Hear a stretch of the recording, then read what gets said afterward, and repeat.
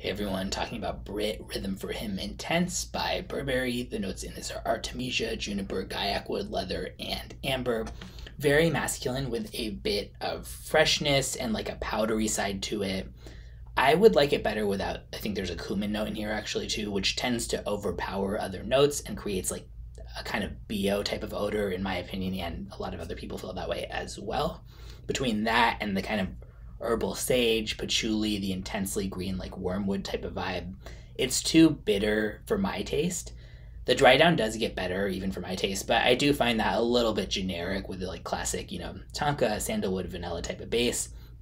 But if you like the idea of something being kind of like sharply kind of spice and very bitter aromatic green that then turns into that sort of like, creamy vanilla tonka sandalwood, this would totally be more up your alley. It has moderate to good longevity and projection and leans masculine.